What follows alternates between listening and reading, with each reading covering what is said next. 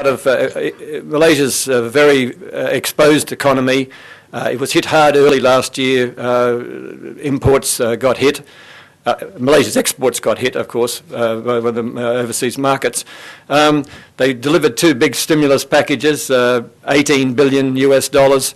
The economy still went into recession last year, but only by 2 or 3%. They'll probably come out this year. They're doing okay. By Southeast Asian standards, they're doing okay. It's the longer term that's really quite worrying. They've got, 40% of revenue comes from, government revenue comes from oil and gas. They've got to do something about that. They're talking about a GST. They're basically trapped in this middle income group of countries, and until they carry out serious structural reforms, they won't climb out of that. And serious structural reforms comes right up against affirmative action all the time, and they just seem to, reluctant to do that because it interferes with their Malay base. So I'd say the economy will go along okay in the next year or two.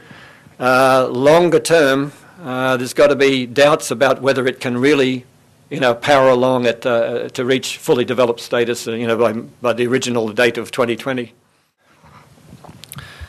Yeah, the background for anyone who doesn't know it, there was a Mongolian woman who was murdered in pretty horrific circumstances in Malaysia, and one of Najib's key advisors went on trial.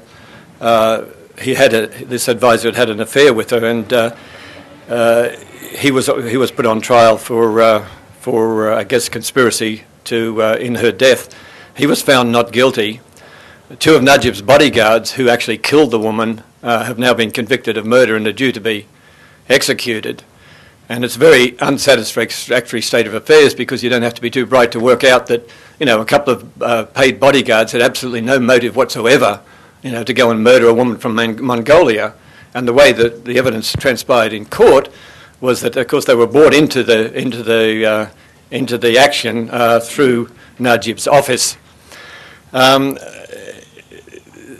It's too complicated to go through some of the connections, but Najib, the Prime Minister, has been linked to this woman and to this murder indirectly. And the things have come out. He has chosen not to address these issues, but to go into a mosque and swear his innocence, a very unusual action in a place like Malaysia.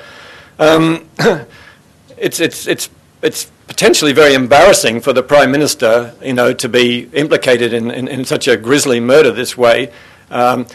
His attitude has simply been to sort of tough it out, just to ride it out and hope that it'll go away. The whole issue will die.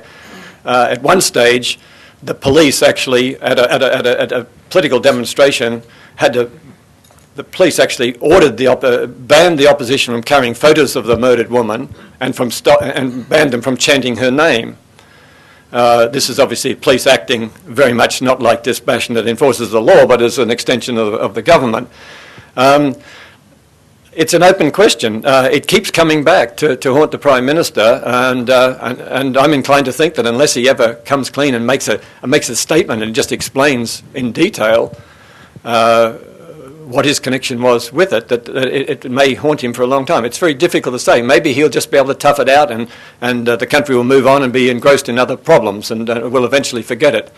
But it's not a very satisfactory state of affairs when a new Prime Minister comes in who's, people are looking for a new broom, a new start and everything else, and he's got these accusations, these linkages, these murky linkages.